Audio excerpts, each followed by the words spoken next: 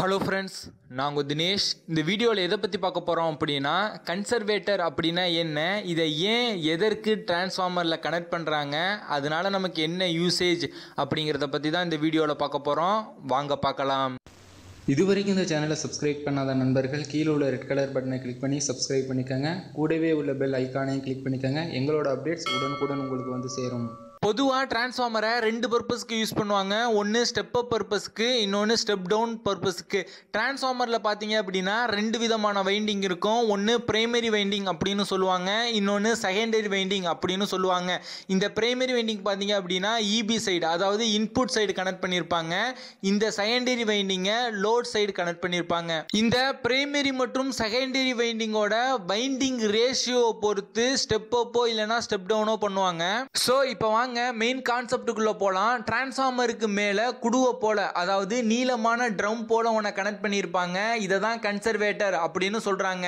இந்த கன்சர்வேட்டரை பெரும்பாலும் oil field type டிரான்ஸ்ஃபார்மர்ல மட்டும் கனெக்ட் பண்ணியிருப்பாங்க. அது என்ன ஆயில் ஃபில்டு டைப் டிரான்ஸ்ஃபார்மர்னு கேட்டிங்க அப்படின்னா, டிரான்ஸ்ஃபார்மரை கூல் பண்ணுறதுக்கு பல டைப்ஸ் இருக்கு. அதில் ஒரு டைப் தான் இந்த ஆயில் ஃபில்டு டைப் டிரான்ஸ்ஃபார்மர். இந்த கன்சர்வேட்டருக்குள்ள என்னென்ன இருக்குன்னு பார்த்தீங்க அப்படின்னா, உள்ள ஆயில் இருக்கும். அந்த ஆயிலை மெஷர் பண்ணுறதுக்காக ஆயில் கேஜ் ஒன்று வச்சிருப்பாங்க. அதுக்கப்புறம் சைடில் பார்த்தீங்க அப்படின்னா ஒரு ஸ்மால் டியூப் மூலியமா பிரீத்தரை கனெக்ட் பண்ணி வச்சிருப்பாங்க. ஸோ எந்த பர்பஸுக்காக இந்த கன்சர்வேட்டர் டேங்கை டிரான்ஸ்ஃபார்மர்ல கனெக்ட் பண்ணியிருக்காங்கன்னு பார்த்தீங்க அப்படின்னா, டிரான்ஸ்ஃபார்மர்லேருந்து நம்ம அளவுக்கு அதிகமாக லோடு எடுத்தோம் அப்படின்னா டிரான்ஸ்ஃபார்மர் ஹீட் ஆகும். அப்படி டிரான்ஸ்ஃபார்மர் ஹீட் ஆச்சு அப்படின்னா டிரான்ஸ்ஃபார்மருக்குள்ள உள்ள இன்சுலேட்டிங் ஆயில் ஹீட் ஆகும். இன்சுலேட்டிங் ஆயில் ஹீட் ஆச்சு அப்படின்னா இன்சுலேட்டிங் ஆயிலில் உள்ள மாலிகூல்ஸ் வந்து எக்ஸ்பேண்ட் ஆகும். மாலிகூல்ஸ் எக்ஸ்பேண்ட் ஆச்சு அப்படின்னா ஆயிலோட லெவல் அதிகரிக்கும். நம்ம ஆல்ரெடி கன்சர்வேட்டரில் ஆயிலை பாதி அளவு நொப்பி வச்சுருக்கோம். ஸோ இப்போ ஆயில் எக்ஸ்பேண்ட் ஆகி ஆயிலோட அளவு இன்னும் அதிகரிக்கும். ஆயிலோட லெவல் அதிகரித்து கன்சர்வேட்டர் டேங்க்கு போகும். கன்சர்வேட்டர் டேங்கில் உள்ள மேலே உள்ள ட்ரை ஏர் என்ன ஆகும் பார்த்தீங்க அப்படின்னா பீத்தர் வழியாக வெளியில் போயிடும். இப்போ லோடு நார்மல் கண்டிஷனுக்கு வந்துருச்சு அப்படின்னா என்ன நடக்கும்னு பார்த்தீங்க அப்படின்னா, எக்ஸ்பேண்ட் ஆன மாலிகூல்ஸ் எல்லாம் பழைய நிலைமைக்கு வந்துடும். ஆயிலோட லெவல் கம்மியாகும்.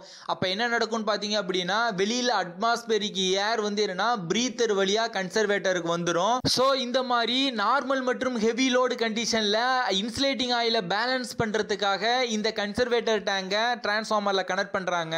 ஓகே ஃப்ரெண்ட்ஸ், இந்த வீடியோவில் கன்சர்வேட்டர் டேங்கை பற்றி எனக்கு தெரிஞ்ச ஒரு சில தகவல்களை உங்கள் கூட ஷேர் பண்ணேன். இந்த வீடியோ உங்களுக்கு பிடிச்சிருந்ததுன்னா இந்த வீடியோக்கு ஒரு லைக் கொடுங்க. இந்த வீடியோ பற்றின கருத்துக்கள் மற்றும் உங்கள் சந்தேகங்களை கீழே கமெண்ட் பண்ணுங்க. மறக்காம இந்த வீடியோவை உங்க நண்பர்களுக்கும் ஷேர் பண்ணுங்க. நம்ம சேனல்ல எலக்ட்ரிக்கல் ரிலேட்டடான வீடியோஸை தொடர்ந்து தமிழ் மொழியில போஸ்ட் பண்ணிட்டே வரோம். உங்களுக்கு எலக்ட்ரிக்கல் பத்தி தெரிஞ்சுக்கணும்னு ஆர்வம் இருந்ததுன்னா நம்ம சேனலை சப்ஸ்கிரைப் பண்ணிக்கோங்க. கூடவே உள்ள பெல் ஐக்கானையும் கிளிக் பண்ணிட்டீங்க அப்படின்னா நாங்கள் அப்டேட் பண்ற ஒவ்வொரு வீடியோவையும் நீங்க மிஸ் பண்ணாம பார்க்கலாம்.